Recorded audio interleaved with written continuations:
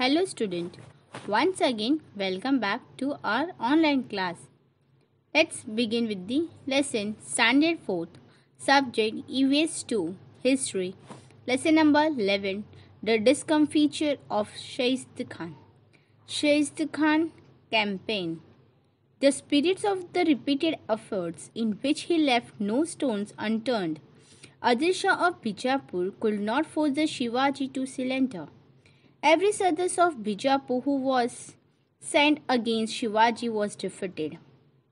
At last, Adil Shah gave up the fight, made peace with Shivaji and gave recognition to his independent kingdom.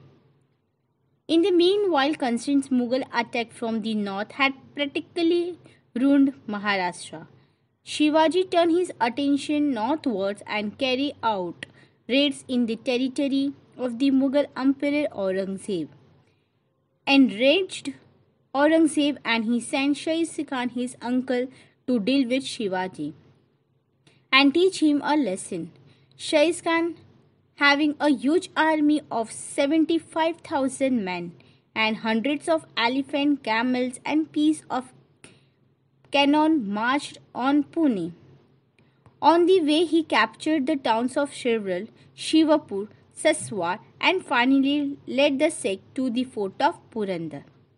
But once a Maratha army surrounded him in the mountain pass, the Maratha troops moved very fast on their shifted Bhimthari ponies. They also traveled very light. They could the hills and valley in the shortest possible time on army rations consisting of onions and bhakri.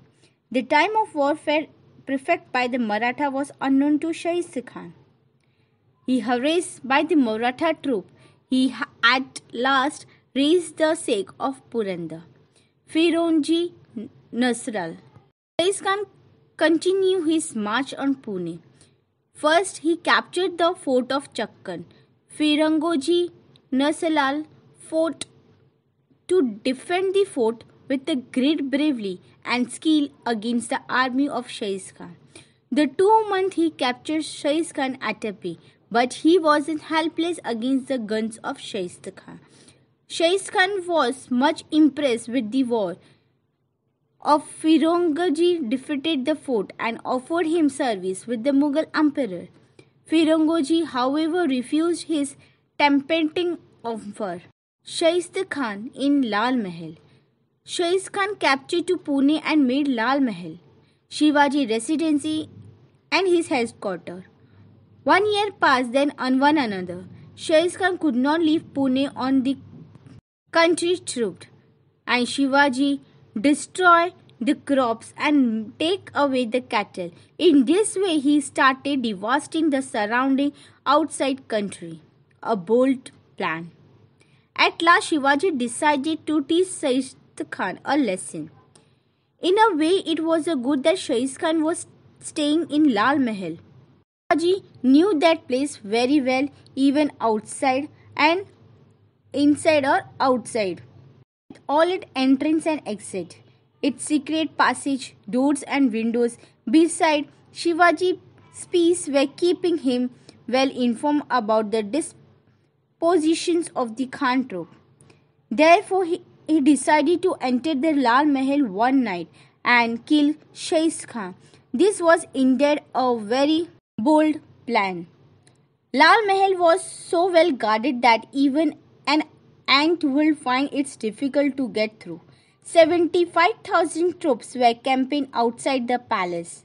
No armed Maratha was allowed to enter the town. But Shivaji had made up his mind and there was none who could turn him away from this resolve. Shivaji fixed a date to carry out the plan. On the night of 5th April 1663, a marriage procession was passing along the streets of Pune.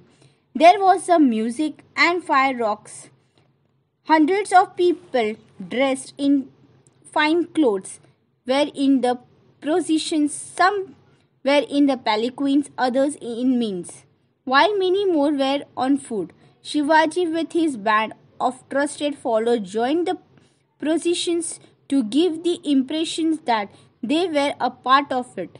After the procession proceeded on its way, but Shivaji and his men moved away quickly in the direction of Lal Mahal. Shaistakhan was as fast-lived as these hours. Shaistakhan learned a lesson. Shivaji made a hole in the wall and entered the Lal Mahal. He had no trouble in fighting his way out because it was, after all, own house. The Khan bodyguard were half asleep. Shivaji followed tight them. Shivaji went deeper inside. Suddenly someone rushed at him with a sword. Shivaji killed him in thought it was Shaistakhan, but it was his son. There was a commotion. People woke up. Shivaji went straight to the Khan campaign and took out the sword. The Khan started shouting, the devil, and tried to escape through the window. Shivaji struck him with the sword which cut off the 3 fingers of Khan. The Khan could have lost his life, but he escaped with the loss of 3 fingers only.